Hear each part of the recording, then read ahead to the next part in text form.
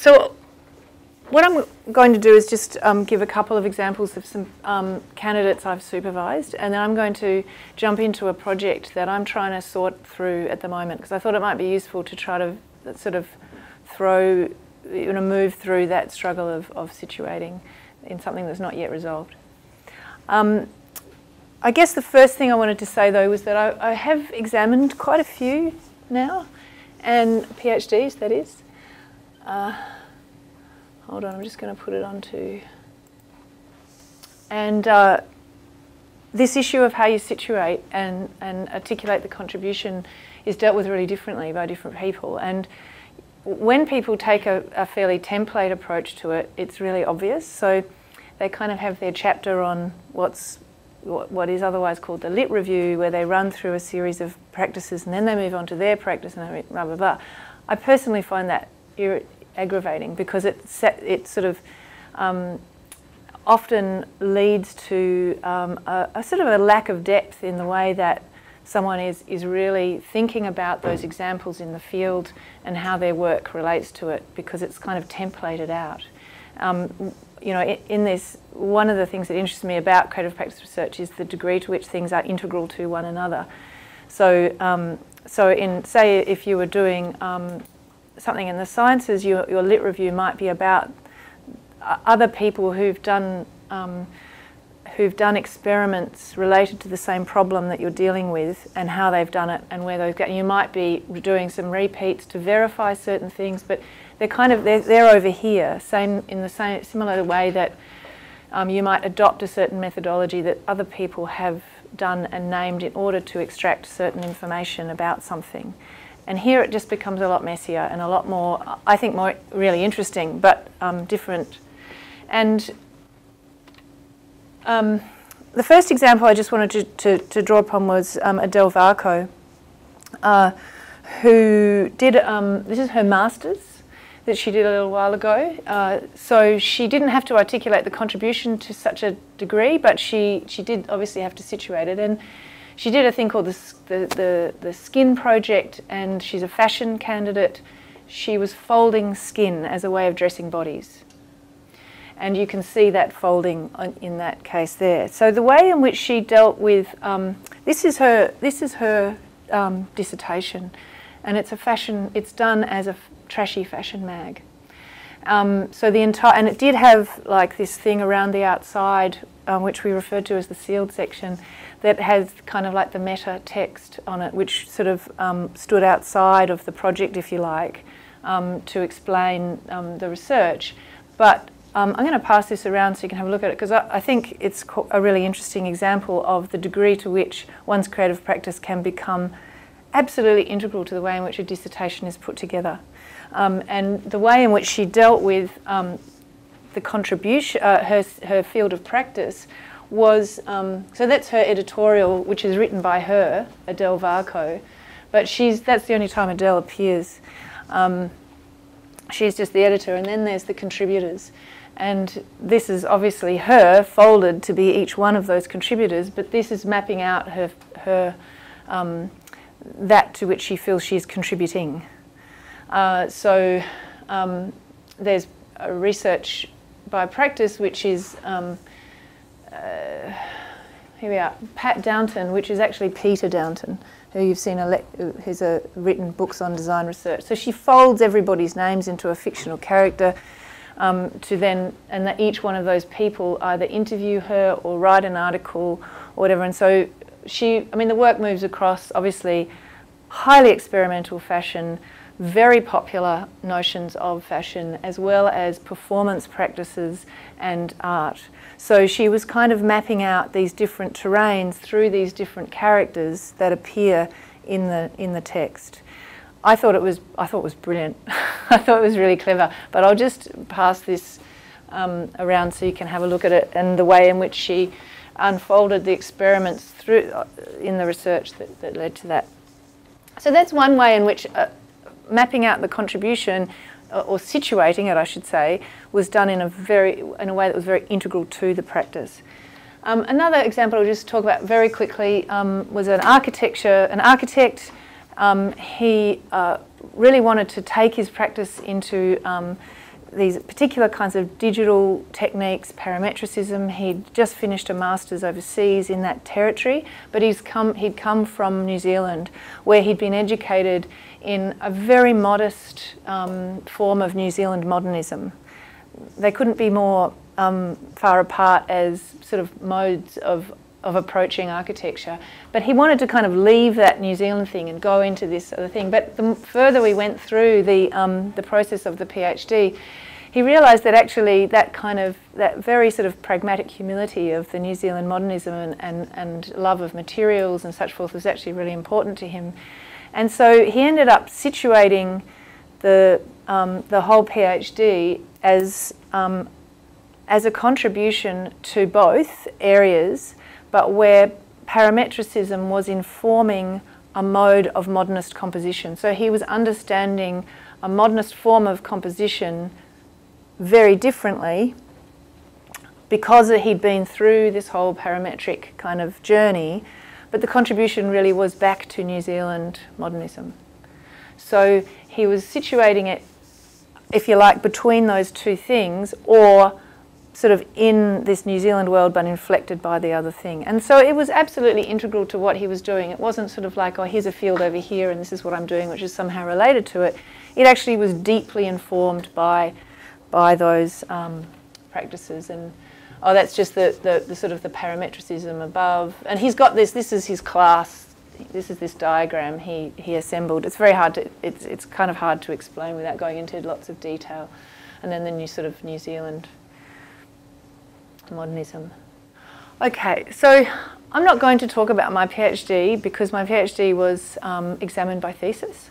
However, it was called The Aesthetics of Emergence, and it did involve a whole lot of projects. And so just to give you a sense of that background, that PhD dealt with sort of like a whole series of these kinds of drawings, a whole series of these kinds of sculptural objects, and then these three major installation works. Skins of Intimate Distance, Intimate Transactions with Keith Armstrong. We just did one component of that, the haptic feedback system, and then The Shower, which I did with Bruce Mousen, which was another installation. And all of these works were just highly experiential, and I was interested in looking at what you might call process-based composition. So how you can think about, like in architecture, if you think about composition, it's generally understood sort of as an archaic idea almost, that it's about the arrangement of forms. Whereas I was interested in, given the emphasis on process-based approaches to architecture and my interest in process philosophy as well, that how can you think about composition in a process-based way. And so I would say that in this particular PhD, the contribution was to architectural theory more than it was to practice, because I used the practice to inform the theory. Now, most of the time we're going the other way around. In practice-based research, you might use theory and philosophy to inform your practice and to inform ways of thinking about what you're doing, but you're situating it within a field of practitioners. So, yeah, so that was, but however, in the same way that Craig's saying, looking back, he could have done it really differently, I also could have done it really differently. And I could have done it as a by practice PhD, and it would have been a very different entity. Sometimes I'm really tempted to do it again. And that's maybe perhaps what I'm doing right now, because I want to sort of talk about a way of situating this particular project that I'm doing now, which is called Avery Green. And I've recently started to think about this project as, or been interested in thinking about this project as if I was doing an emerging career PhD. So I'm particularly interested in PhDs that establish practice and develop or develop upon, as opposed to, say, one that deals with a vast body of work and reflects upon it and therefore articulates a whole lot of knowledge that has been well developed. And this project, in a sense, might well be, could be, I'm sort of pretending I'm not even pretending. I actually am kind of really interested in sort of shifting my practice and using this project in that way. And so I thought, well, how about I do a thought experiment and try to think about what would, if I was doing a PhD and this was the main project, how would I deal with it? Avery Green is a house. And so, as you saw before, most of my practice is not, I mean, I always framed those installations as a form of architectural practice, but it's not really something most people would recognise as being an architectural practice. It looks more like an art practice, which it kind of is as well. This is, I'm going, okay, I think I'm going to try and play architect now, and in a more recognisable form. However,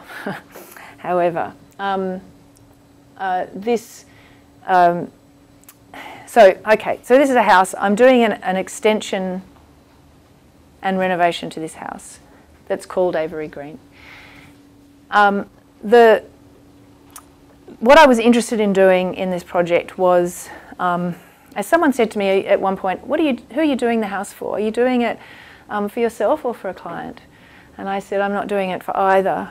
I'm doing it for the house. And I'm really interested in the idea of trying to think about buildings entirely differently as a person. So part of the way through this project I was asked to do a TED talk. Deakin did this sort of TED series. So I thought, no, I can't do that. I'm really busy on this project. And then I thought, oh no, this is the perfect chance to talk about this project. So the crux of the project becomes, you know, can a building be a person? What happens, what difference does it make if we think about buildings in that way, as opposed to as some sort of form of property, for instance, like wives used to be, for instance? What happens if we think about buildings as not as property, but as something with integral qualities unto itself? So it turns out that it's quite easy to actually remove the idea of person from a human, even though it's often related to, like this definition in general usage, it's a human, a person. However, it also in legal terms, it refers to, you know, a firm, labour organisations, partnerships, associations, corporations, etc., etc. Basically anything that has rights and responsibilities. So what happens if a house has rights and responsibilities? It's also, as many of you are probably aware, you know, there's been the recent cases about the chimpanzees held as experimental subjects in a university, and there's been a case trying to argue that Leo and Hercules have personhood, and that therefore they have these rights. Similarly, there is a river in New Zealand which relatively recently was given legal personhood. So to be a person, you don't have to be a human. So then that moves on to the naming, and I had been interested in this naming issue, and the house itself is a Victorian terrace. Many houses from the Victorian era were named. Here's Fairley, Nord and Derwent. Here's Helen. I like Helen. And also Leslie and Norman. These are just, and you know, there's millions of these all around Melbourne. And so Avery. But then I looked at what happens in architecture, and I went to in the residential category in architecture, those architects who had projects that had been shortlisted, and I looked at what they called them. And these are the kinds of things they get called. So they're not given a name like a person, they're given a descriptive name that describes something about that house. As an entity, and about the way in which the design is approached. And before I called the house Avery Green, I was calling it the downside up, outside in house for various reasons, the things that I was working through in relation to that, in the Victorian nature of the house and such forth. So I was, in that moment, I was doing the same sort of thing as this. And suddenly, by calling her Avery Green, I've sort of shifted slightly away from that while also referring back to that. So I suppose in one sense then I'm thinking, well, you know, I am really interested in situating this project inside of what you would see as a practice, sort of like well, contemporary architectural practice, particularly around the terrace house. This is the cover of a book you might have seen in bookshops come out relatively recently. It's all about the before and after of terrace houses in Melbourne and Sydney largely, and a couple other places. Architects are sort of fascinated by this as a sort of typology and the way in which they can transform this very familiar, I think very, the Victorian type into this contemporary mode. So I'm interested in situating it in relation to that, but obviously feeding back into it in a slightly different way. In a number of ways, one of which would be that I wasn't just the architect on the project, I was the builder. And so, I mean, I didn't physically do a lot of the work, but I was managing the whole process. And so the material kind of specificity and unravelling of the project, this is the back of the house. So I showed you the front before. This is the back and the demolition and the addition to the back. I'll just let that run through.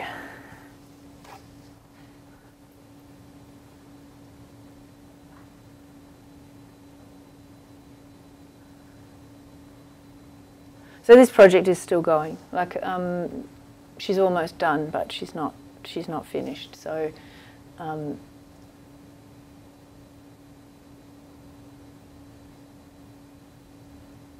that's my super fast time lapse. So that's my favourite part, actually. Yeah. Yeah.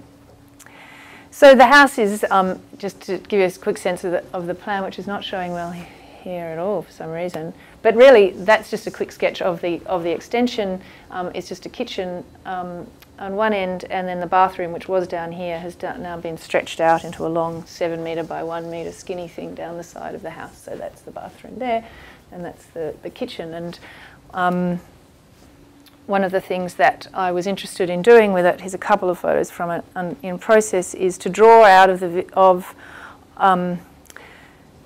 well, to engage with the house in everything that I knew about it. I mean, I've lived in this house as well as I don't live there anymore, but I know her very well, and I found all sorts of things about her history in the process of the demolition in particular, but I was really interested in drawing out of her that Victorian past and bringing her back to, she's kind of had a bit of a mongrel history in the sense that she's been adjusted a number of different times in some very odd ways, so that her Victorianness had been compromised to some extent. And I was interested in drawing out of that Victorian past,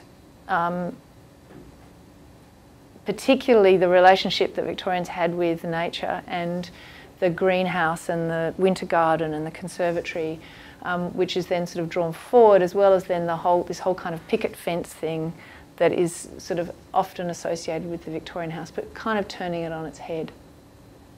So this is the bathroom, and that will be full of plants at some stage. So the idea is that becomes like a hybrid bathroom come winter garden, and the kitchen literally has a garden inside behind the kitchen, the island kitchen bench. So instead of where in the island normally where people sit with their stools, you have this other little world there.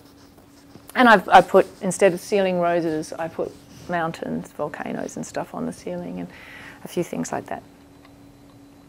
So thinking about then the community of practice that this house might be part of is both very general and very specific. And so, as I mentioned, there's the whole architectural world of the terrace house and the extension and renovation. Then there's the Victorian winter garden, which is another type. So we've got these two types. The elemental nature of the project, and I won't go too deeply into that, but goes back way into architectural history. One of the reasons she's called Avery as well is that there is a thing called the Avery Index, which is basically the name for the index of architectural periodicals. So she's referring back to that architectural history in her name. and there's this whole history of the elemental in architecture, which is coming back at the moment, which I'm interested in referring to and thinking about through the project. But then there's these two other very specific houses that have informed the way in which the house has been approached, and that feed into the transformation of her character. Because this is a character transformation as well as a kind of like a pulling out of her backstory. So one being the Featherston House by Boyd, which is in Melbourne, and that's got it is basically a big greenhouse in many respects.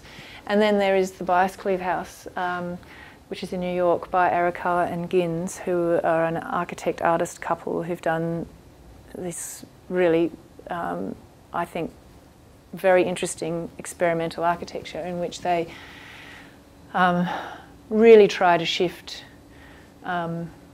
one's perception of space through the way in which they design things. And obviously that floor is a little bit of a challenge to the way in which one might think about a living space. But they do all sorts of things, and that's sort of the downside up, outside in part of the project is really coming out of this, and the rest of it's kind of coming out of architecture. And obviously if you take that Biascleve House and feed it into those other, you kind of normalise it a bit, but it becomes a tamed version of the wild experiment. Yeah, there's all this stuff about tameness and wildness, but I wasn't very happy with that additive model, so I just tried out last night a little equation about how you might relate those elements of that community, if you like, or those issues and aspects, being that perhaps it's the pi times creating this circular world, with the terrace house to the power of the Biascleve, plus the winter garden to the power of the Featherston, over Laugier there times time. I'm not quite sure what to do with that, but it was a different way of pulling together the relationships between those parts. So in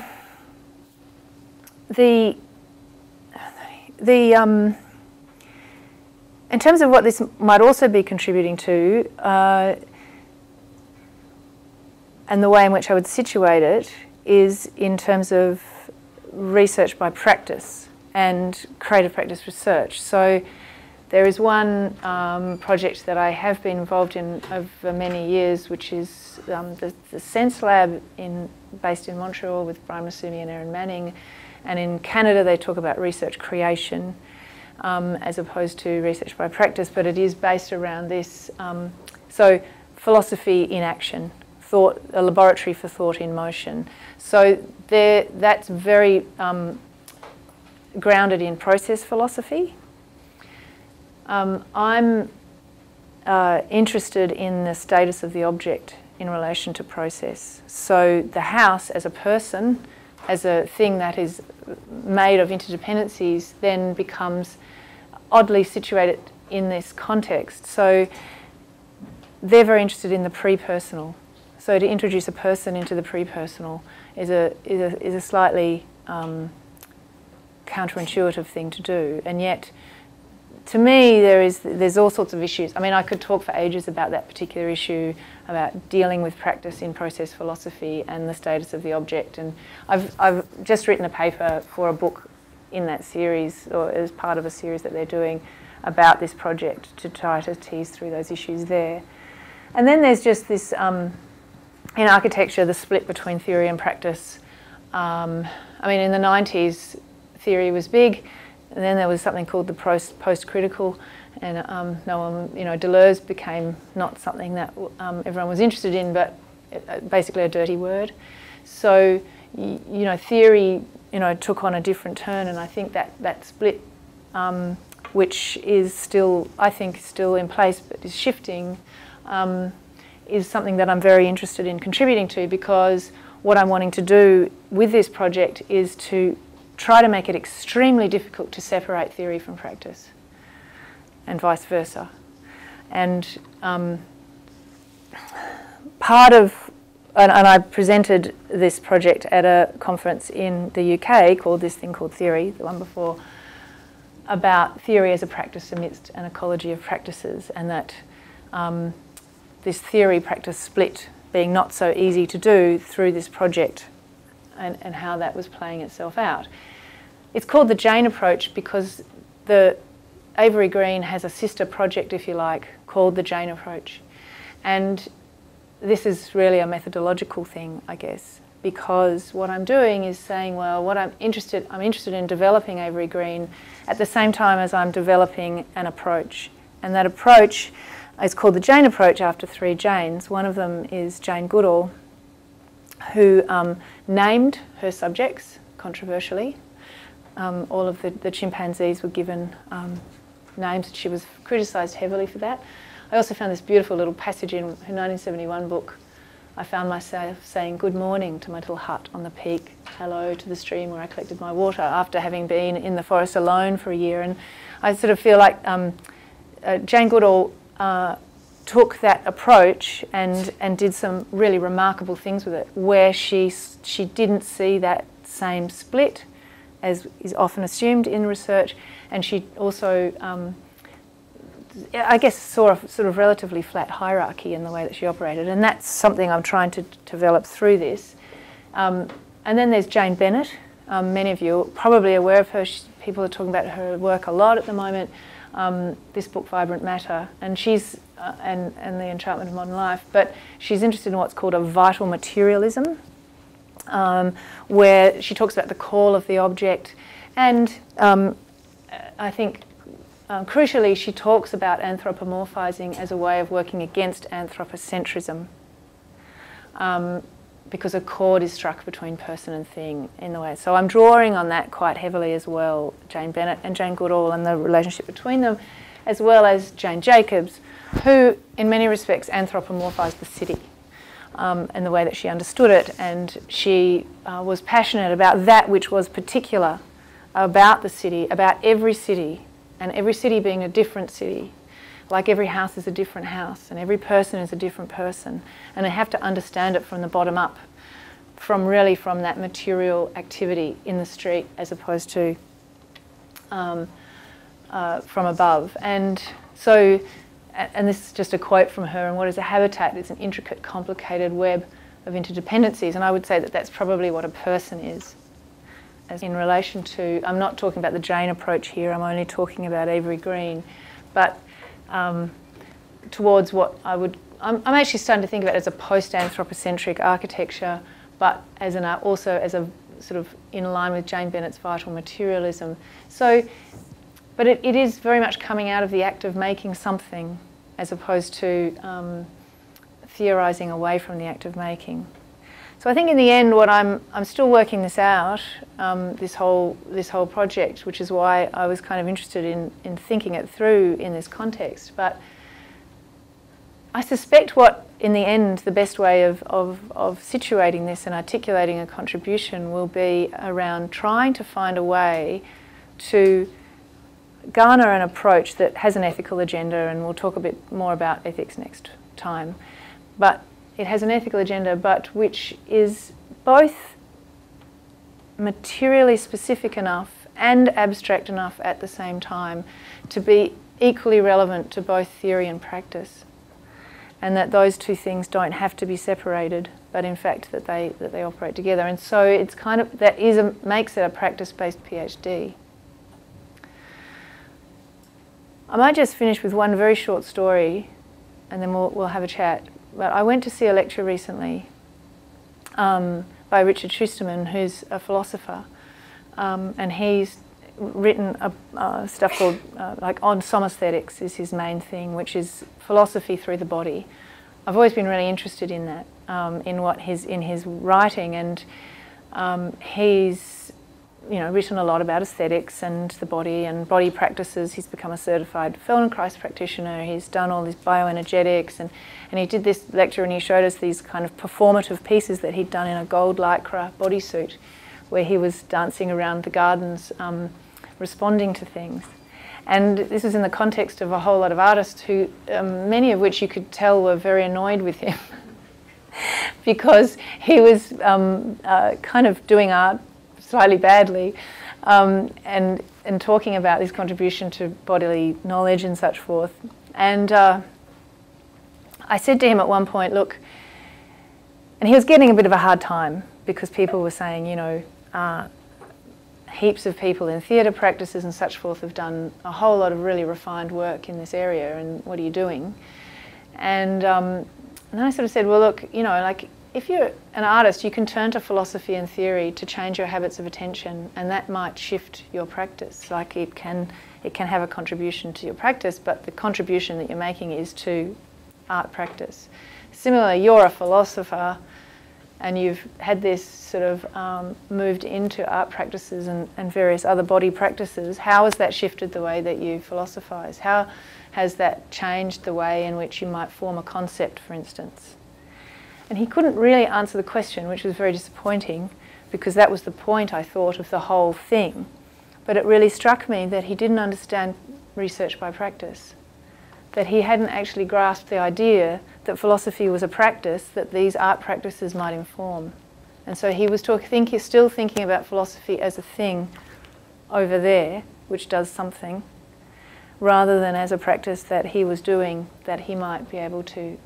And it sort of crystallised that issue for me of understanding what research by practice is and what practice you're actually uncovering. Okay, I'm going to leave that there. And we should have some questions.